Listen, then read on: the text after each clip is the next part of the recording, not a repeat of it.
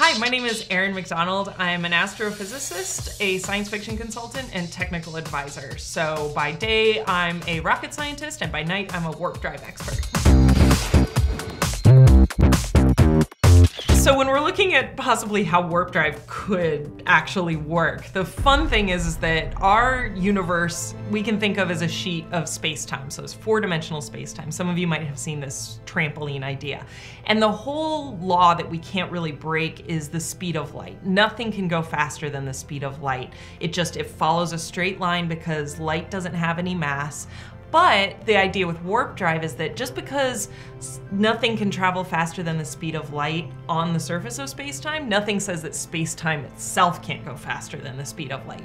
And so the idea with warp drive is that you build a bubble of space-time around your ship, and then that propels you faster than the speed of light.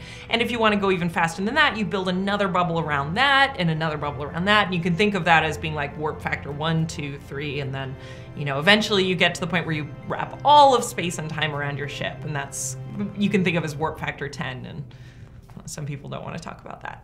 You turn into a lizard, right? Yeah, that's when terrible episodes happen. Yeah. How do you know this isn't the best thing that's ever happened to me? There's this huge collaboration called the LIGO collaboration that is trying to find gravitational waves.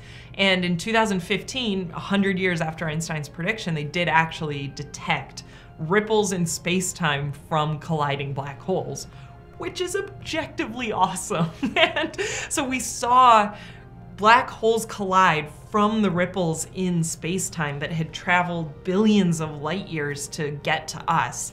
And the way I like to see it is, you know, with science, a lot of times is that you theorize something, then you see the indirect effects of things. So for Einstein, it was seeing light curve around gravitational wells. So you see light get curved maybe around the sun, or now we see, it's called gravitational lensing, light get curved around like dark matter or galaxy clusters, and Tilly even uses gravitational lensing to detect cloaked Klingon ships, which is my favorite fact ever.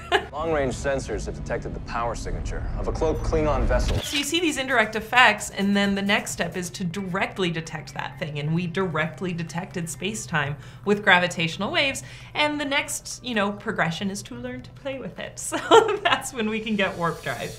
Captain, we're passing warp 10.